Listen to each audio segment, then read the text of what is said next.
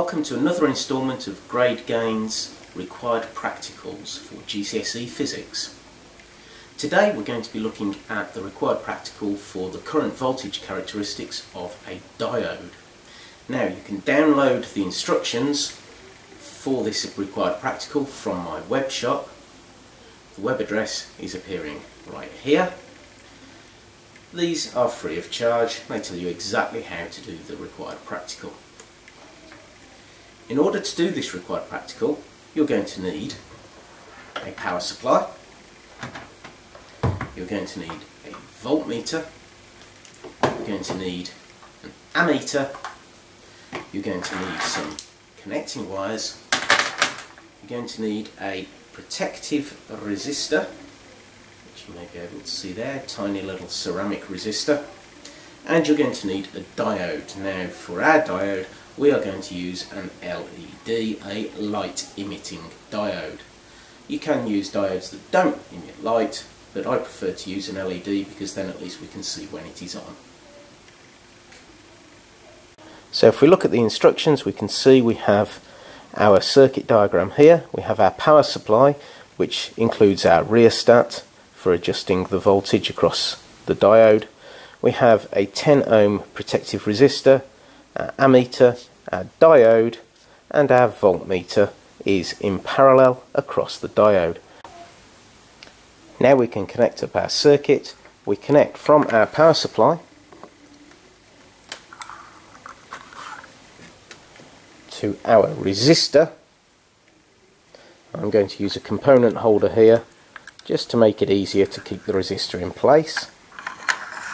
So there's our resistor. We then go from our resistor to our ammeter,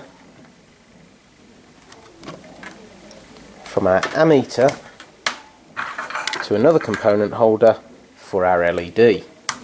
Now if we look carefully at our LED, we can see that our LED has got one leg shorter than the other one. This one is the longest, this one is the shortest. So what we do is we bend the leg like that so that we are really clear that this is the longest leg because it's the one with the bend in it.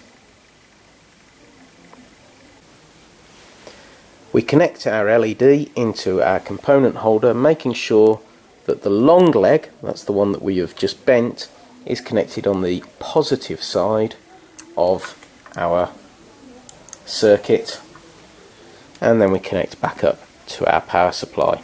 We now want to connect our voltmeter in parallel.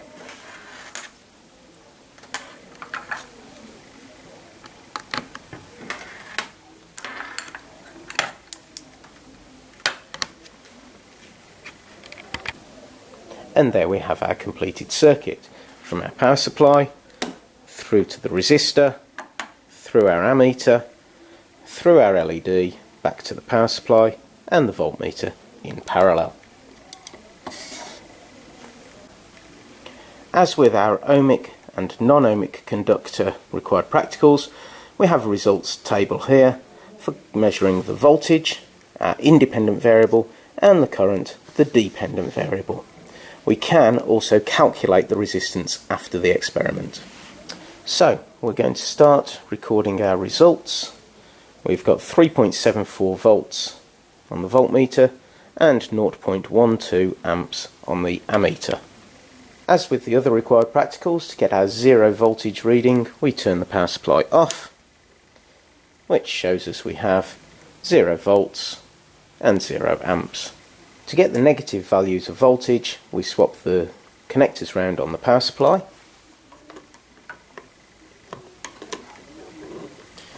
And now we can work back up the voltage, making sure that we don't go above 4 volts, because otherwise we may run the risk of damaging our LED. Now if we look carefully at our power supply, we can see we're getting 3.99 volts from there, but we've got absolutely nothing happening on our LED. This doesn't mean it's broken, this means it's working in the correct way, and we shall see that when we plot our graph. So there are our full set of results from plus 3.75 down to minus 3.99, and we can see the current changes. So we can now draw our axes. Remember, voltage along the bottom and current on the Y. Notice I've drawn this as a T shape. We'll now label up the axes. Notice on the current I've gone up in 0.02s. 0.02, 04, 06, 08, and at 0.8 it then goes to 0.1 and then 0.12. We can now plot our first result, which was 3.75, 3.75 and 0.12.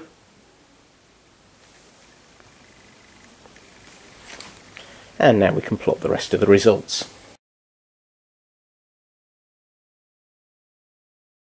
So we can see we've got a line here curving down and then flat along the bottom.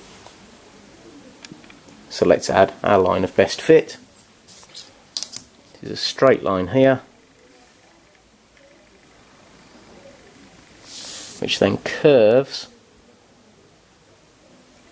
down to 0, and we go